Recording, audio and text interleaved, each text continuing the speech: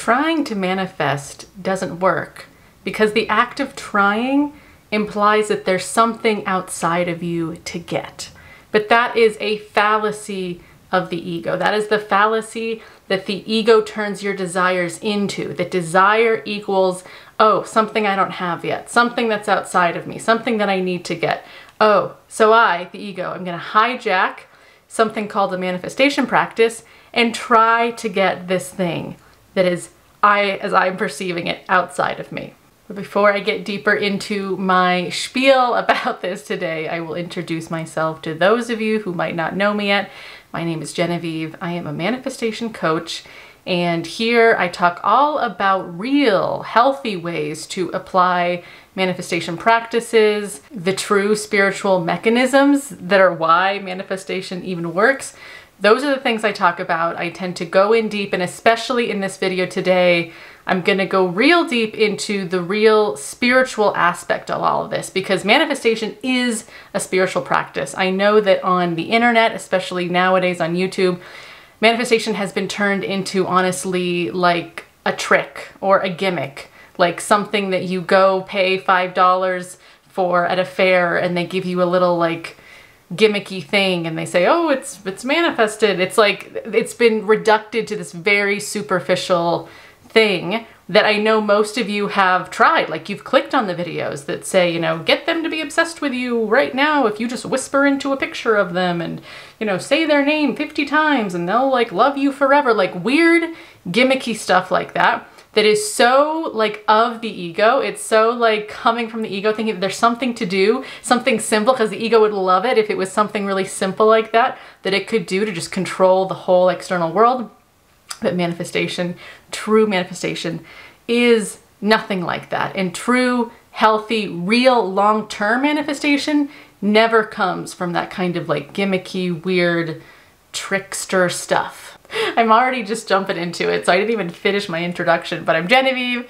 I'm a manifestation coach, and in the description below there are resources in terms of how you can work with me. If you would like to, you can do one-on-one coaching with me, although I prefer that you actually do a course, because of course I'm open and excited to talk to you guys, but what I have found is that you will get more long-term shifting, long-term value out of doing a course that I offer below, and there's 2 at the moment at the time of me publishing it. Both are pretty good, real good, but if you prefer to do a call, that's totally fine too, because calls can be great if you have very specific questions and you really want to go in depth into talking to somebody about your circumstances or your life or the things that are coming up. That's great, but in terms of a structure that'll give you a long-term shift, the courses are great for that. And these courses are not gimmicky. They are not just like, here's a bunch of affirmations and just egoically say them a ton and then maybe something good will happen to you. It's deeper stuff than that. So just check out all the links below for all of the different ways to connect with me and work with me. So I guess let's just get into this. So I'm a little bit in a mood today, not in like a bad mood, but I'm in a really deep, like, okay, let's get to the truth of what's really going on here kind of mood. Because I've noticed this very stereotypical thing that is happening in the manifestation world. It's probably always been happening, probably even back in Neville Goddard's day, because when you listen to some of his live lectures that he gave that were recorded, the people that were asking him questions at that time are still very similar to the kinds of questions that I get in my own comments, like people asking him like, well, how can I get a specific person to love me? Or how can I win the lottery? You know, things that obviously are very attractive to all humans. All humans want things like an abundance of love, an abundance of security, an abundance of health. And of course, your ego wants to control those things and it wants to think it can get it. And it also loves to perceive that those things exist outside of you, like security in the form of money. That's a very physical outside thing. Love in the form of another person. That's a very physical outside thing. And the ego has no other way to relate to that because the ego is focused on the singularness of self and the scarcity of life in terms of like, whoa, we are fallible human beings. We've got to stay alive. There's danger everywhere. We've got to make sure we've got everything we need to keep going. The ego's job really is to keep you alive, but keep you alive in a very 3D sense, not in a very God spiritual, we exist forever as eternal God conscious beings sense, the ego does not get that and actually can feel quite threatened by that idea because it's just not something that it can even get on board with. So I'm bringing all this up because a lot of you never shift from trying to manifest from your ego, this like frontal lobe part of you right here. You get stuck in this forever. You never shift out of trying to manifest from your ego to manifesting from your soul, from your true higher self, spirit, whatever you want to call it. There's lots of different words you can call it. But when we say that you shift your state of being, your beingness is your genuine soul energy. It's like, where is that like raw beingness that you embody? Where is that beingness being channeled into dominantly? Is it being channeled dominantly into obsession over people, places, and things, and therefore a scarcity or lack mentality, as you hear us say a lot? Or is it being channeled into, I am fulfilled. I am God. I am whole right now in this moment with things just as they are because I say so. I am an omnipotent, amazing being that is not dependent on this world. I can recognize that this world is temporary in a way that is not threatening to me. The ego cannot do that. The ego cannot acknowledge that you are, I should say.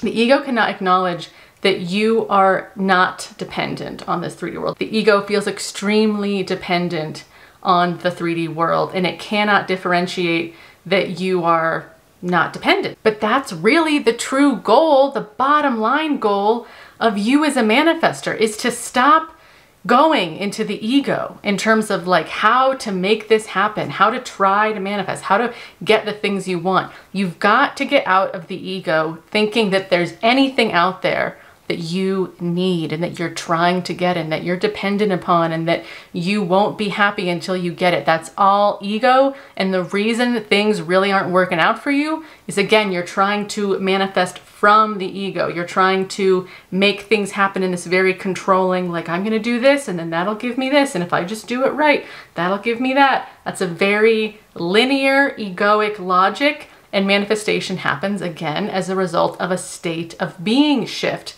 You in your genuine energy, your genuine soul energy, and whatever you want to call it, because honestly, even I have trouble describing like what is it that manifests. It really feels like it's like your soul essence. That's the best word I can have for it. But it's like something ineffable, something indescribable that all of us humans have. All of us humans that are these alive, amazing, conscious beings, we all have this ineffable, mysterious, magical quality about us. But that quality about us can be trapped behind a scarcity mindset, or it can be in like free, open flow because you are in so much trust. You are in so much just knowing that you really do have everything you need and you easily have access to everything you need. And it's not because the 3D gave it to you, it's because you are so in touch with your own beingness. And that in touchness with your own beingness, it doesn't come from your mind. It just doesn't. It doesn't come from your ego. It comes from you going within, feeling your body, feeling your heart, feeling your breath. Taking the practice for you might be in taking more moments throughout your day just to be in the present moment. And what I'm saying is very Eckhart Tolle. So if you have read The Power of Now, or if you haven't, I suggest you go reread it or read it again, because that's really kind of the things he's talking about in that book are very much the same kinds of things I'm bringing up right now. That we have to let go of this ego suffering. I think he calls the ego like the pain body, where it's like it thinks that there's a future, it also thinks that there's a past, and the ego is always like stuck in both. It's never in the present moment. It hates the present moment in some ways. It's always stuck between the future and the past, and it's suffering over both of them. And a lot of you, the way you're trying to manifest is you are in that. You are worrying about the past, you're worrying about your specific person in terms of like, well, all these things happened and they think this and I said this and then they did this, and you're carrying that into your present now moment that has nothing to do with that past stuff. That past stuff doesn't exist. It's not a place you can go back to. It's not a physical place you can go. So therefore it only exists within you, in this powerful being you have, in which whatever focus that you are taking, whatever stance you're taking in this present moment in terms of your focus, if your focus is still grounded in a past event, in a past dynamic, then that's why it's alive right now. And that's the only reason why it's alive right now, is because you are choosing that past fixation, that thing that happened. You're fixated on it still. You're still alive in the pain of it. Your ego very much identifies with it. And that's your block. That's what's happening. But then at the same time, you're also worried about the future, and you're wondering like, well, when is my person going to come? Or when is the money going to come? Or when is my nose going to magically change? Or when is the gifts and prizes? When are they going to come? Because in my ego, I'm being such a good person and I'm so good in the wish fulfilled. So when is my cash and prizes going to show up? So that's also, you're not really in fulfillment. And this is what the ego loves. It loves to do things performatively. It gets all this information about manifestation and about spiritual practices, and then it thinks it is superior. Then it thinks it's got control, because the ego loves control. And this is why intellectual people can accidentally be almost like a harm to themselves, because your ego hijacks all the information you get and thinks, oh, okay, I know that. So because I know that, I'm going to performatively do it, but you're not really embodying it. You're just sort of in your mind like, okay, I'm positive. Like I'm going to be positive for like 30 minutes and okay, my SP is coming because I'm being really positive right now.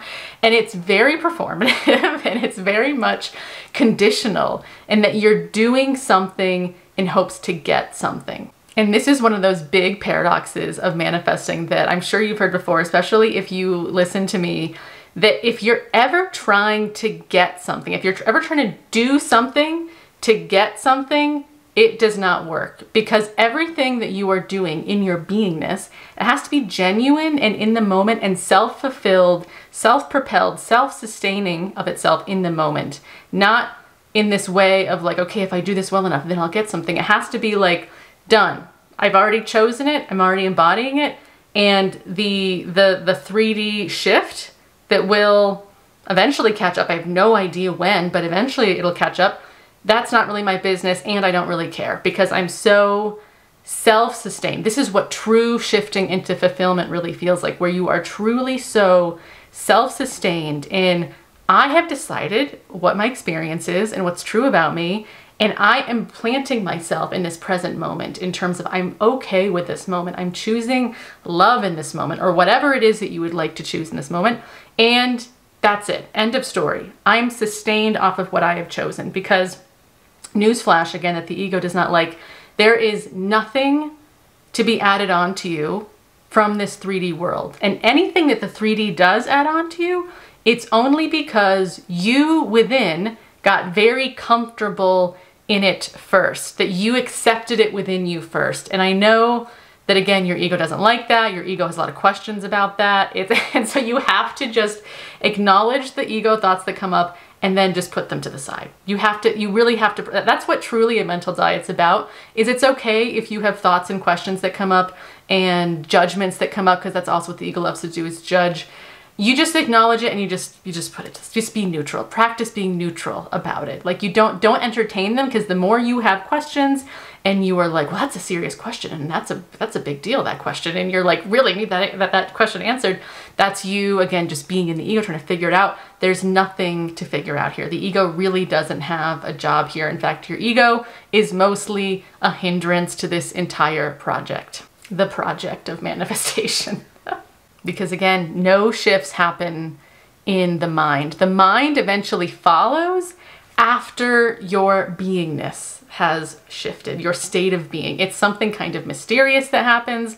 And again, it's like, I was telling this to a client the other day, where it's almost like you're just sort of going along, you're just doing your practice, your chosen spiritual practice, your manifestation practice, whatever it is, and you're feeling kind of the same, but you're still doing it, you're practicing your focus, and then it's like all of a sudden you notice, whoa, I suddenly feel more comfortable within myself, or whoa, I suddenly just feel like all those weird, anxious thoughts and questions I had 2 weeks ago, I totally don't have those anymore. It's kind of like an after effect that you notice, like, oh, I don't care as much, or I don't think like that's a problem anymore, because your ego likes to think everything's a problem, especially manifestation's a problem. It's got to figure out, and it's not. And you'll notice that it changes kind of after the fact. It's not because you're controlling it in the moment.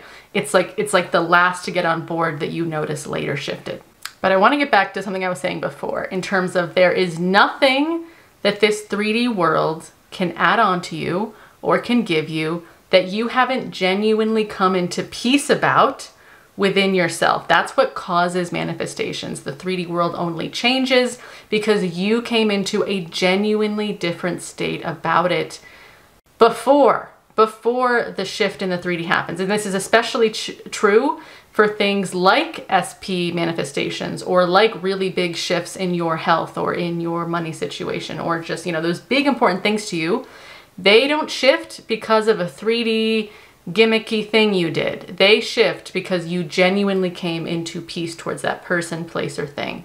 You have to stop looking at your person, or looking at money, or looking at the perfect nose, or whatever it is you're obsessed with. You have to stop looking at that stuff like it's going to be your salvation, like it's going to be your savior, because it never will be. It never will. Again, that's a fallacy of the ego, that there's something outside of you that you could get that would fulfill you. It never does. And you've experienced this before. I think I mentioned this before, but I'm saying it again. You've probably had the experience of getting exactly what you wanted before, but it didn't really fulfill you. It was like a temporary thing that you got, and you're like egoically, yeah, I got it. But then you quickly, your ego decided to go off to something else to fixate on or obsess on. And so this is what I mean of like the real work of manifestation is an internal thing. It's a self on self thing. And you start to get way more comfortable with yourself, way more at peace within yourself, way more just knowing that you're going to be okay, as opposed to knowing that, yep, everything's wrong and I've got to bottle myself up and I'm so worried. You are no longer in that, because you realize that's an illusion. All of that worry and scarcity is an illusion, because again, nothing has been kept from you. Nothing is being held from you. You are an amazing, miraculous human being with God consciousness, just like every single other millions and billions of human beings on this planet. You are no better than, you're no worse than, you are just this amazing, fully equipped, awesome human being who has choice in their life, choice of what you can focus on and what you cannot focus on. And really your job here is to simply train your consciousness, train your focus on to what it is that you actually want to experience. Because again, the 3D doesn't give you the experience. You give yourself internally this experience, and you give it to yourself right now in this moment, because again, the future does not exist and the past does not exist. And if you're doing this performatively, if you're doing this like, if I'm just a good person, then I'm going to get my little prize, you're going to be very disappointed, because you're acting from your ego. You're not acting from your genuine, grounded spirit that is in this moment, giving love to your person, or giving ease and love and extending your own sense of security to money. If you're trying to manifest money, money is simply an energy of security. So if you want more money, you are extending your own sense of security to money. You are always giving your energy, your fulfillment to the thing you want. You're not sitting here like trying really hard and like hoping it comes to you. It cannot. The 3D stuff, it's not where any power is. You are this amazing being with power. And as a manifestor, you're learning how to tap into your own experience of power that is so independent, that is so sovereign, that is again not dependent on anything coming to you. This is also why that other paradox that I sometimes talk about, that paradox of the more you're kind of open to failure, the more you don't really need anything and you're just kind of open to whatever happens, happens.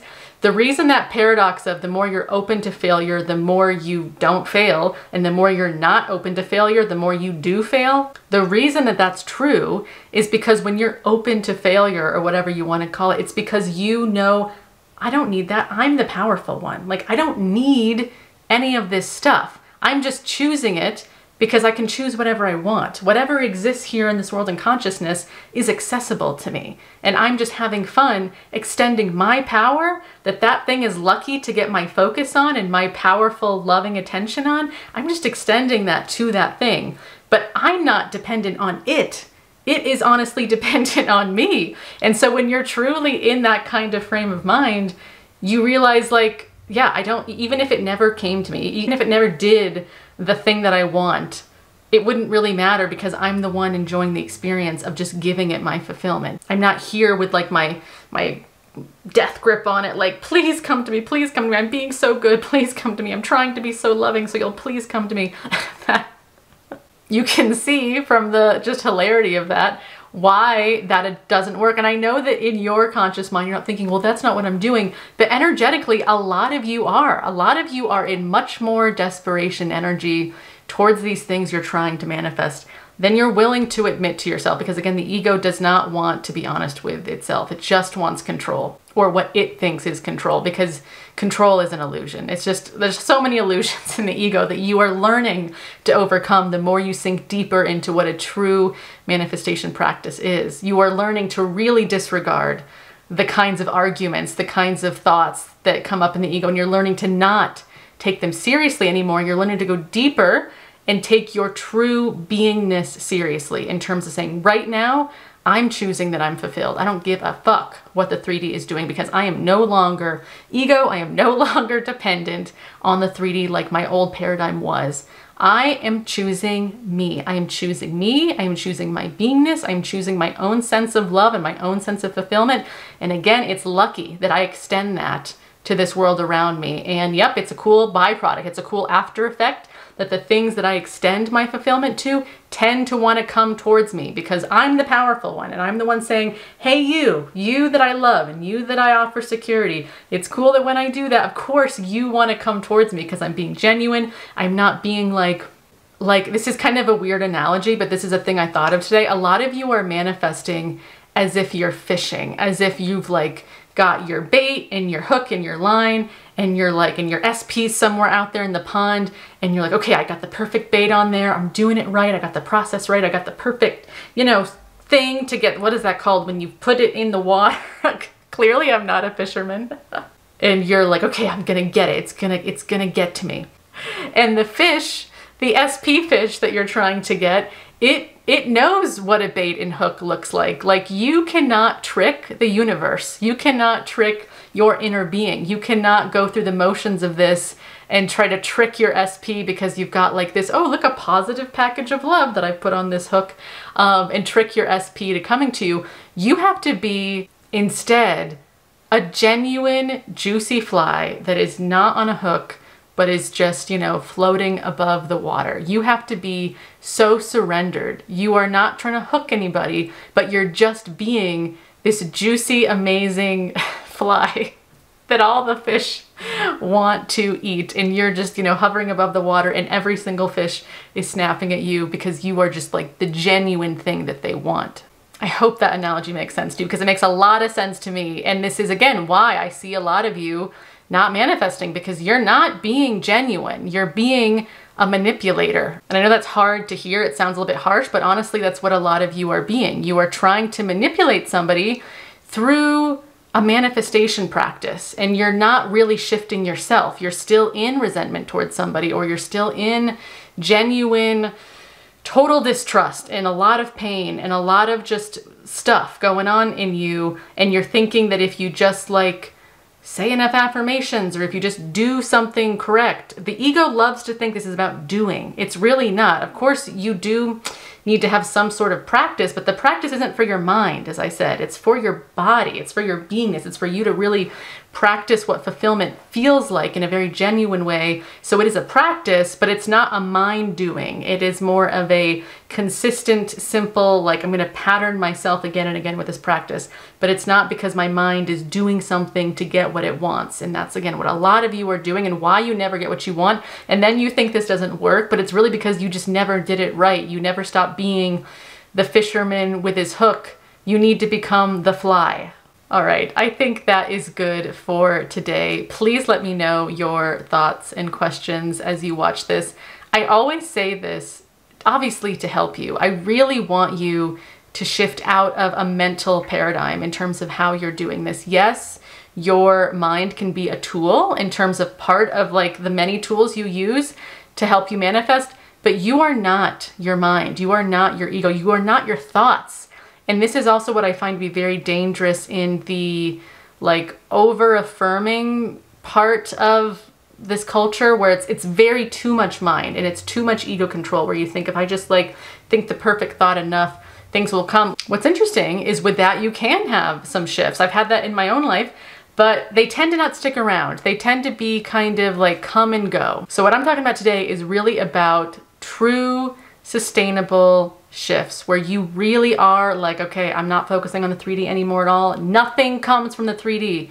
Truly, the 3D is not where the cash and prizes are. Your inner being, your own soul, your own choosing of your own fulfillment, that's the cash and prize. And you're choosing that, and then, as I said, extending it to the thing that you've decided that you would like.